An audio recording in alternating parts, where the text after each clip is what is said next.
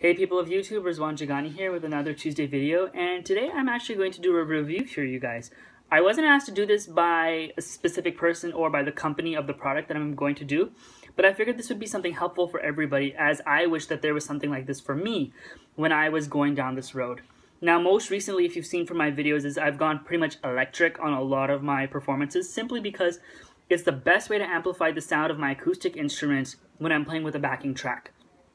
There have been a couple of times I've gone to weddings or things like that where they have a microphone but no mic stand, or they don't even have that altogether.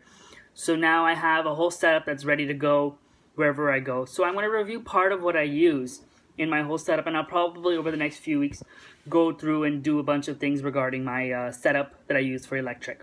So the first thing I'm going to do actually today is give you a review over the Fishman V-200 violin viola pickup. If you've seen some of my videos, I sometimes have a little metal piece attached to my instrument near the chin rest. That's this baby, and I love it. It's been one of the most beneficial things that I've been using ever since I started going electric on the viola. Now, one of the ways this works is, well, the way this works, essentially, there's no other way. Let me take the P part out of the back. So it attaches to the side of the instrument where near the chin rest, using chin rest-like hardware. On the sides you have these turnbuckles and you have a little mount at the bottom, and it basically attaches to the side. When you buy this product from Fishman, it tends to just have violin-sized turnbuckles, so they're shorter. Don't have them on me, they're in the box. They're about this size, and the problem with that is on a viola it won't work. It's not high enough to basically wrap around the thicker bout of the viola. So Fishman offers viola-sized turnbuckles for $40, which I don't think is exactly worth it. The best thing to do is go to a luthier shop and just see if you can get viola turnbuckles. I actually am using the old ones on my current chin rest because I changed the feet on my chin rest. So that solves that problem. Then it mounts to the side, like so. Let's just see. Like so, right here. And you plug in a 1/4 inch here. That'll go into an amplifier or a wireless or whatever. And this little baby right here goes into the wing section of the bridge, which is right here. Now, mostly if you see on this part of the bridge, it's very thin as compared to this. That's because I had to take this to a luthier for him to sandpaper this part to make it a little bit thicker to make that little tiny part fit in. And that's because it normally wouldn't otherwise. This little piece of technology is called a piezo pickup.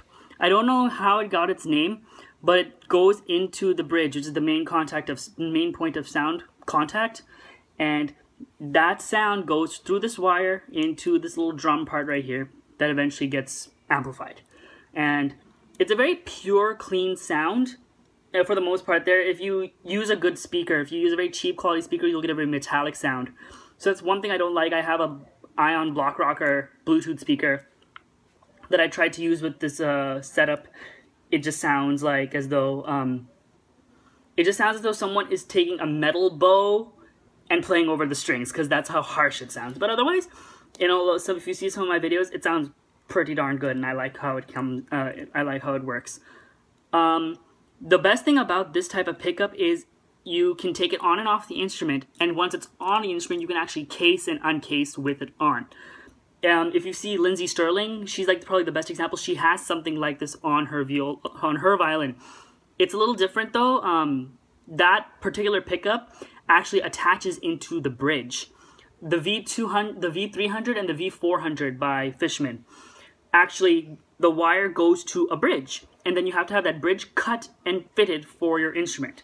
So a lot of people, what they do is they sometimes change out their bridges depending on what they're doing because they just prefer that. I like how my bridge is. It's not broken. It's a perfectly good functional bridge, and it has actually helped the sound of my instrument over the years. So I use that bridge, and I just put this baby right inside, and it works.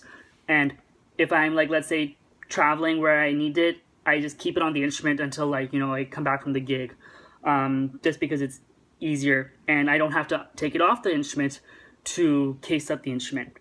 The only time I will really take it off is if I'm not using this for a long period of time, or if I'm like, you know, a photo shoot or something like that, where you don't want this tends to look like an eyesore. Big disclaimer though, as I was mentioning about the turnbuckles. As you can see, this little piece right here is thinner.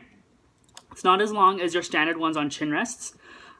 This is because if you look at it this way, the space of the pickup isn't that thick. So do not change this part out. If you think it might look better to use those separate feet, like for the hill, that are on hill style feet, don't use that, because this thing is also built thinner than your standard chin rest bracket. And that allows the shoulder rest actually to go over the feet. So like when I have it on my instrument, I have one part of the shoulder rest here and then the other part of the shoulder rest here, and it mounts. It doesn't slide off or anything. That's because this is thinner and it allows it to work. So do not lose this and do not replace it with anything else, except just use this.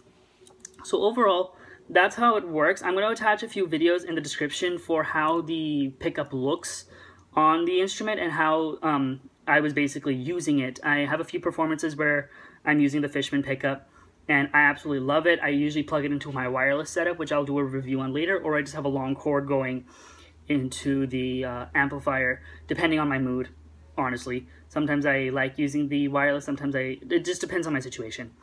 But I'll probably do a different review on the wireless setup, but this is part of how I go electric with my instrument and how I can amplify my sound if I'm playing in a big hall, or if I'm playing in a restaurant, or if I'm playing where I just basically need to get a bigger sound.